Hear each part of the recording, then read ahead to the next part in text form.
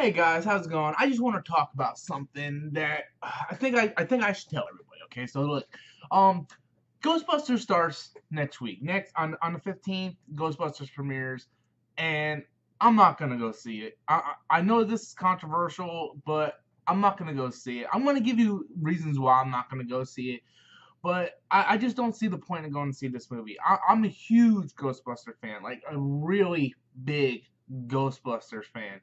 Uh, as far back as I can remember, besides He-Man, Thundercats, it was like Ghostbusters was that thing for me when I was a kid. I remember, I tell my wife this story all the time. There was me and this other kid in kindergarten, and we used to bring our Ghostbuster stuff to show and tell. I mean, I had the trap, I had the like I had everything of Ghostbusters. I was a huge Ghostbuster fan. One of the greatest memories I had as a child was, for no apparent reason, one time my dad came home and he had the Ghostbuster house, the firehouse playset.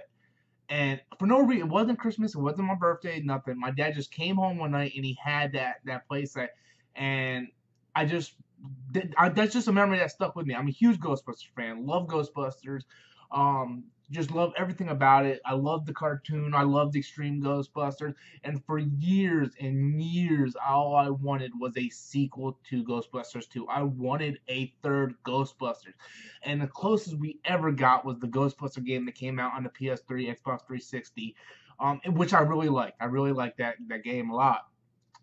So when I found out that Sony was going to do this next after Harold Ramis died, which was also sad news, Sony was going to do this Ghostbusters reboot, and I didn't dismiss it. You know, Bill Murray came out. He said he wanted an all-female cast, so they decided to go that route.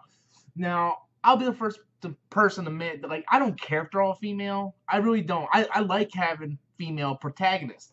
Look at my Rey poster. I love Star Wars Force Awakens. Probably my top Star Wars movie of all time. I love Rey as a character.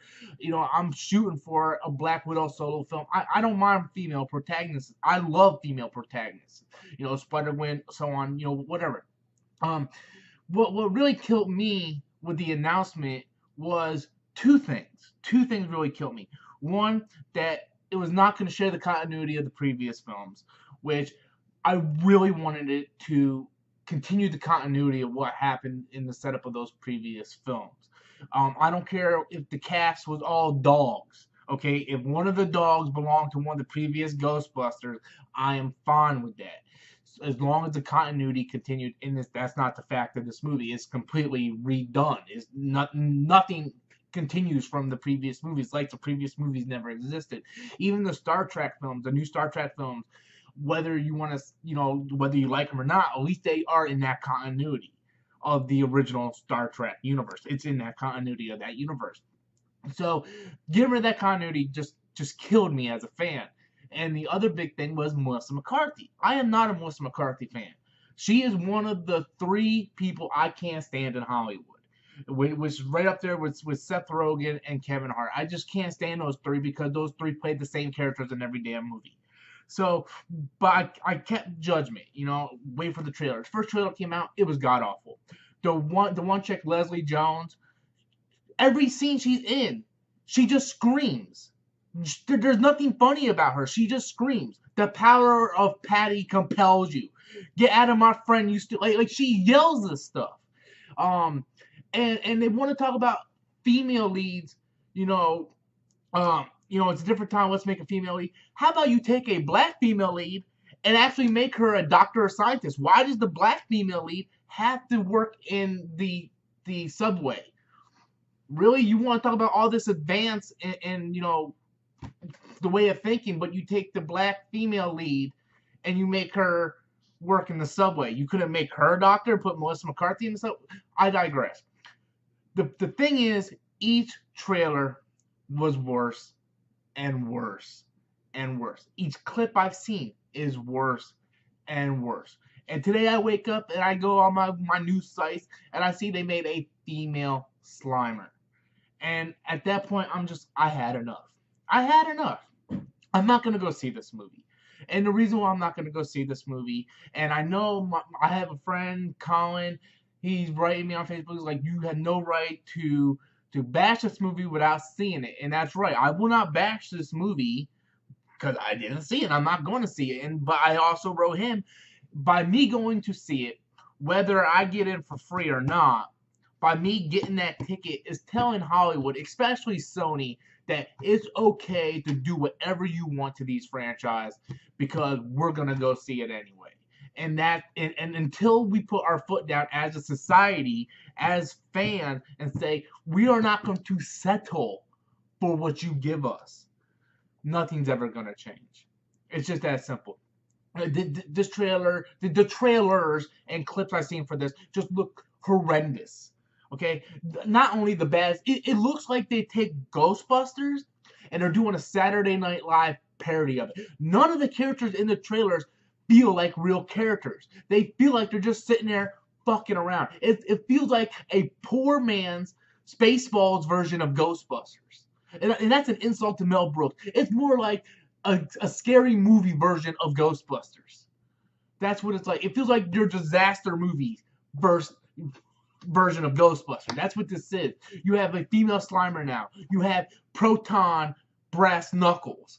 You have proton pistols.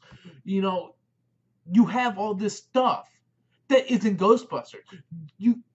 The trailers just look awful, worse and worse. And you have a character like Leslie Jones who is just screaming and screaming, and it's not funny. It's just bad humor. It's like, you know, and then the one part where she jumps off the stage and she's like, I don't know if this is a woman thing or a race thing, but I'm mad as hell. It's like, you are, by saying that very line, you're going against the principle of having 4 female leads, because you are right there degrading yourself as both being black and a female in that sentence right there. So what's the point of having 4 female leads if you yourself are setting your own characters back by having a asinine fucking comment? The trailers and clips for this film look like crap. And to be honest with you, for the past few years, I had enough of my childhood ruined for me. I had Ninja Turtles ruined for me. I had Transformers ruined for me. I just had recently Independence Day 2 ruined for me. So why am I going to take something that I cherished as a kid, some of my fondest memories as a kid, go see this film that A, has nothing to do with the previous films, and B, doesn't look like a very good film? Will this movie be good? I don't know. It very well be, it could be the best movie this year. Critics might go see this movie and they absolutely love it. But I am not going to go take that chance. I am not going to go sit in this theater and deal with what I have to deal with. I'm not going to do it. Maybe later down the road, depending on how the reviews are, I might stream it. I might get it on DVD, rent it. But I am not going to pay money or use my movie pass to go see this movie, because by doing so, that tells Hollywood, especially Sony, that it's okay to rape our fucking childhood and do this to our properties. It's okay. By doing this, opens the door for them to do stuff like reboot Back to the Future, redo Jaws, redo these classic films that stood the test of time.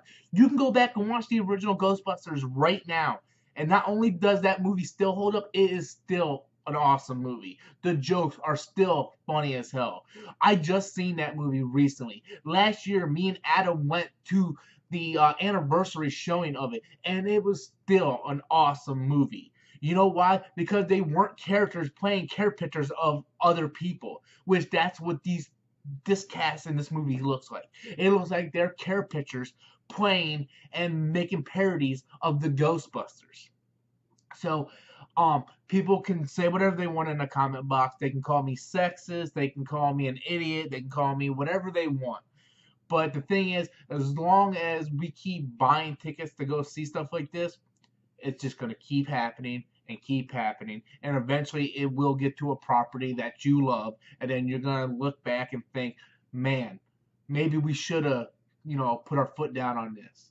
If you're a Transformers fan and you hate the Transformers movie, That's because people didn't put their foot down, and now we get these Transformer movies. Okay, I'm putting my foot down. I'm refusing to go see this. I don't know what comes out along with Ghostbusters next week. I go to the movies every Thursday night to catch a new release movie. I don't know if Ghostbusters is gonna be a solo movie next week. Hopefully there's something else, but I'm just not gonna go see that. I'm sorry. I'm sorry if that upsets people. You can call me whatever you want to call me, but that's the fact of the matter. That the movie, by the trailers alone, the way they produced this does not look good.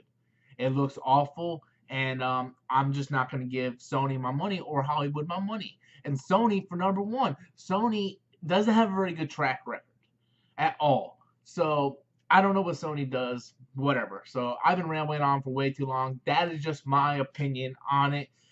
Again, controversial. I know everybody's gonna blow it out of proportion, but that's my thought. I try to give very reasonable thoughts without, jumping around, ranting and cursing and stuff. Trying to give you logical, intelligent thoughts, and those are just my thoughts. So until next time, guys, I am Robert Storms, and that is my opinion.